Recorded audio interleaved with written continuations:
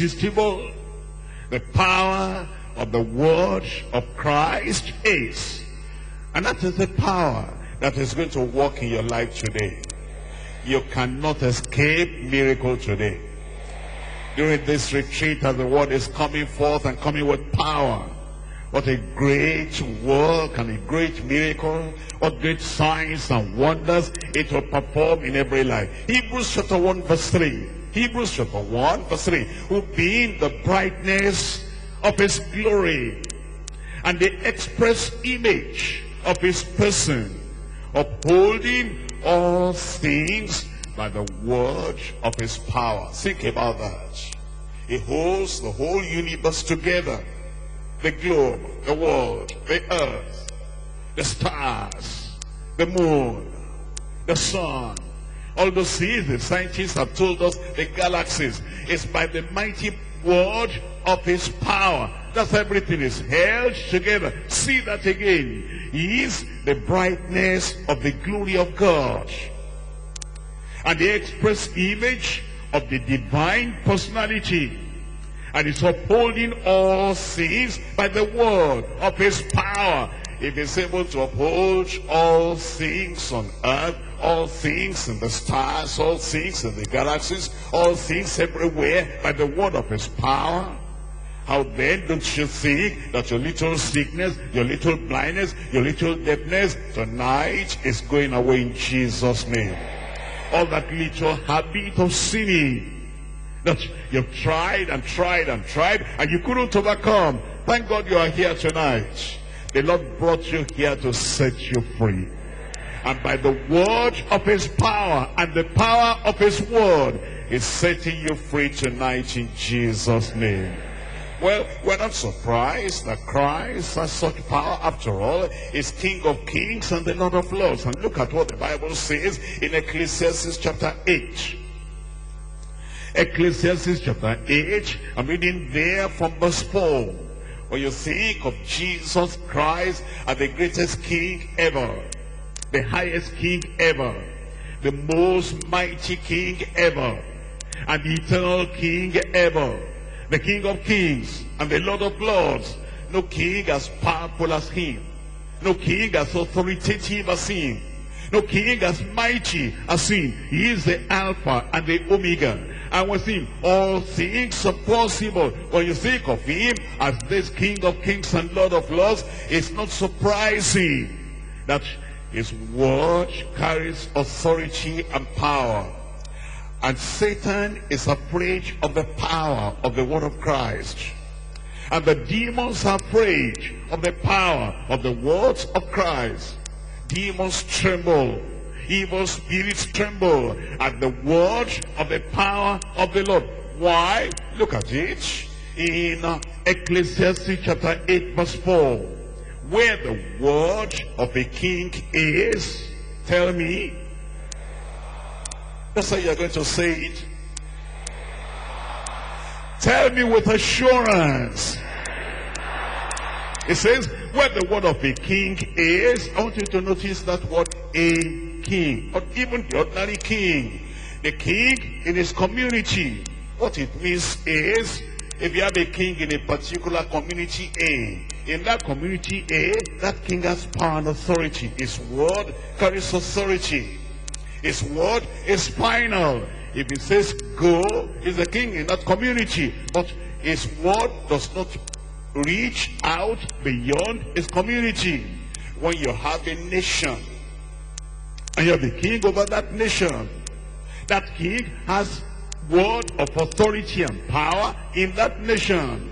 If it's a community that is a king, that's where the word, the power is limited. If it's a whole country, a nation, that's how his word is extended. When you think of the king of the universe, the king of heaven and earth, the king of angels and men, king of kings, Lord of lords, in this place tonight, the word of Jesus has authority and power.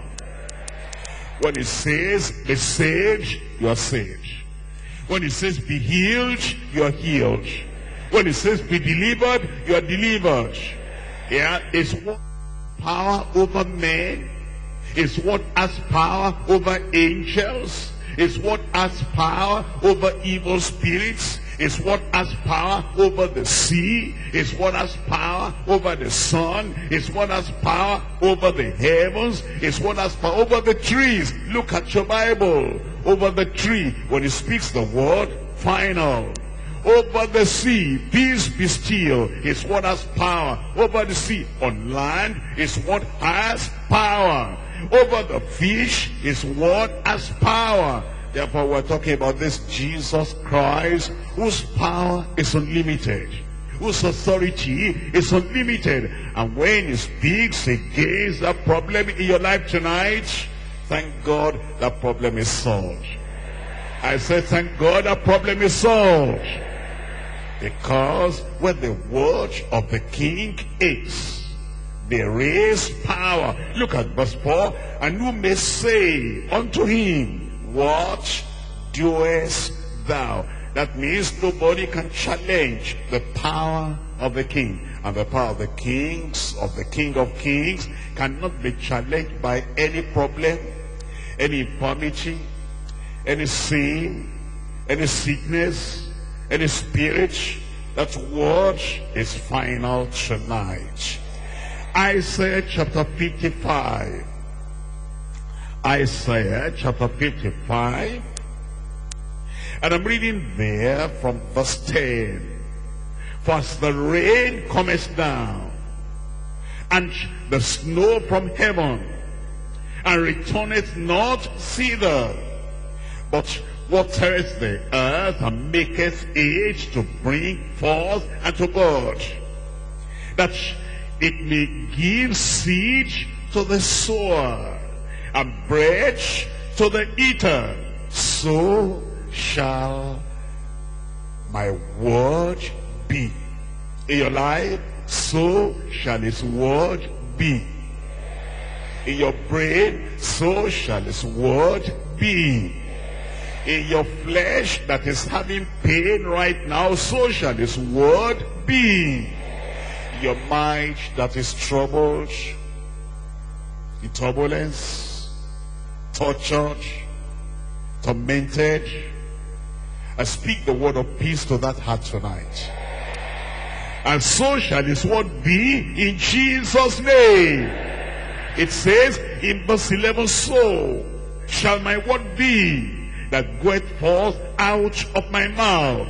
It shall not return unto me void, but it shall accomplish that which I please, and it shall prosper in the thing whereto I send it. It is confirmed already. Matthew chapter 24. The supernatural power in his word. Matthew chapter 24 verse 35. Matthew 24 verse 35. Heaven and earth shall pass away, but my word. You have received the message from our pastor, Pastor W.F. Kumuyi, the General Superintendent of Deeper Life Bible Church. It is my wish that as you listen, you will accept the whole word and you will let them sink into your hearts. And by the grace of the Lord, you will never regret it. It is my prayer that by next week, when our pastor shall come up again to present another message, you will be there, your family will be there, and your friends. And I believe as you are listening to the message every week, by the grace of the Lord, you will never be the same. Let us pray. Our dear Heavenly Father, we thank you, O Lord, because of today's message. We thank you, O Lord, because of the one you let us listen to last week, and the one we are going to listen to the next week, by the power in the blood of Jesus Christ. If you tarry, we shall listen together once again next week. And if not, every one of us will be there with you in the kingdom of God in Jesus' name. Thank you, Lord, because you are the Lord that answers prayer. In Jesus' name we pray. Amen.